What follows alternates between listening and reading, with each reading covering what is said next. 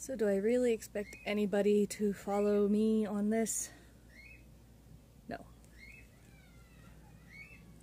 But I was told that the best thing for me is start a journal. I don't know about you. For me,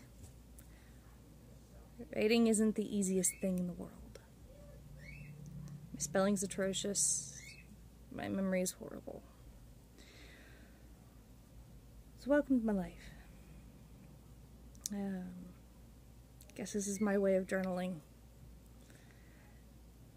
I have conversion disorder.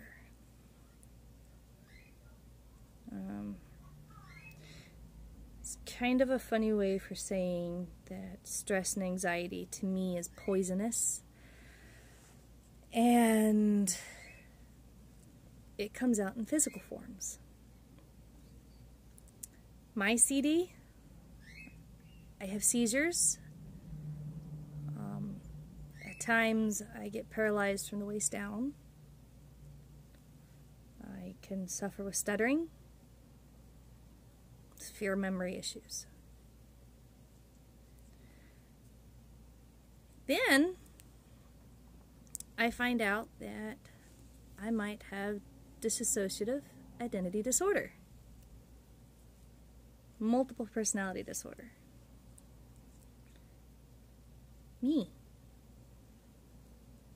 30-some years old. How does somebody who's in their 30s have more than one person living in their head and not know? That's kind of where I'm at right now. I'm at the very beginning. Still trying to wrap my head around it. I'm going to therapy. Bonus. And my therapist is the one that actually thinks that I have DID, dissociation identity disorder, multiple personality disorder. And I started looking into it, and it kind of makes sense. I have severe trauma from when I was a kid. And horrible, horrible memory problems.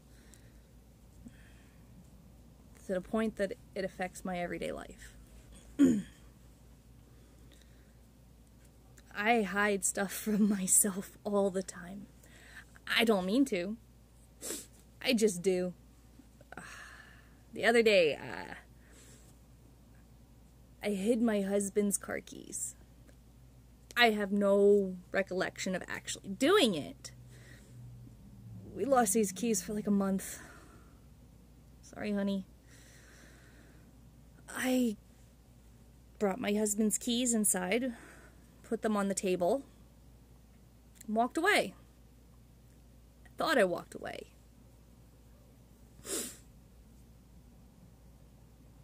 Apparently I didn't.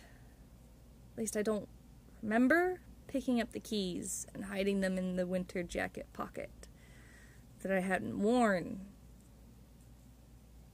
in months. And it wasn't until like a month later, my husband was helping me wash clothes, and we just happened to wash that one jacket, and lo and behold, there's his car keys. Surprise! I hid them on myself. And now with finding out that I might have a multiple personality thing, could it have been another personality that I have that came out to hide my keys from me? It seems so ridiculous and far-fetched. And yet I did it. Another instance, my girls and I, we were getting ready to go sunbathe outside. And I had got my swimsuit and put it in the bathroom. And I laid my swimsuit on the bathroom counter. And I was the only one standing there in my swimsuit. And my girls came in the bathroom, and they're getting ready, and we're chit-chatting and everything else like that. And I turn around, and looking for my swimsuit bottom. I can't find it anywhere. It's to the point that I had to get help to find my swimsuit bottom. Where did it go? I just had it. And I'm sitting there thinking I'm crazy. Like, did I misplace it? I thought I put it on the bathroom counter. My daughter comes in and goes, "Mama, that's strange. I thought I saw you put it on the bathroom counter." Okay, so I'm not the only one that thought I put it there. About an hour passes. We finally find my swimsuit bottom in the cabinet drawer, in the bathroom. Apparently I hid it from myself. Again. It's just that quick. Is this how it works? Is this what multiple personality disorder is like? I don't know.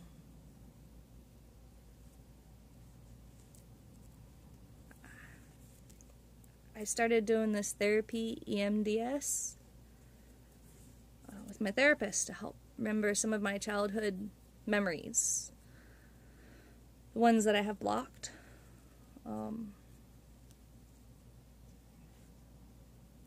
didn't know my childhood was as messed up as it actually was.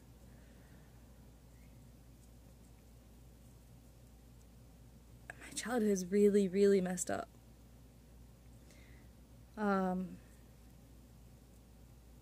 One of my not so messed up memories is concerning shoes. A white shoe. I remember I had these white shoes on. My mom was in a hurry. And she was trying to get out the door really fast. And she couldn't find my shoes, so I was really little. So she ended up putting these shoes that were too tight for my feet. I tried telling everybody they were too tight. Nobody would listen to me. Well, we had to walk a really far distance, and my feet started hurting. And afterwards, my mom, she listened, and she took my shoes off, and I had a blister on my heel. My mom told me she was sorry, and kissed my heel, and gave me a Band-Aid, and threw out the shoes. That was the first memory I ever had of my childhood. Imagine living your life and not having any childhood memories.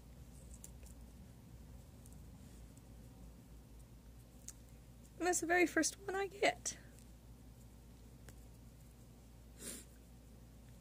Was it bad? The ones that came after that was bad.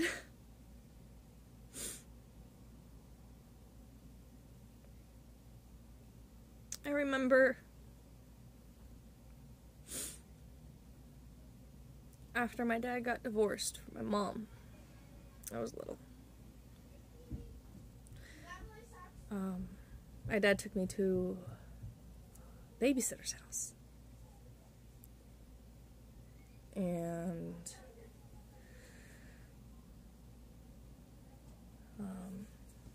go on, Gracie. What? Go. Sorry, it's my daughter.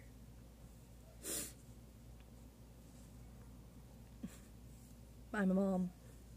But anyways, my dad took me to a babysitter. Give me a minute. Something just came out of my mouth. It's metal. Okay, go. It's in front of my feeling flaw. Alright, I'll take care of it in a minute, sweetheart. Thank you. My mom. Anyways.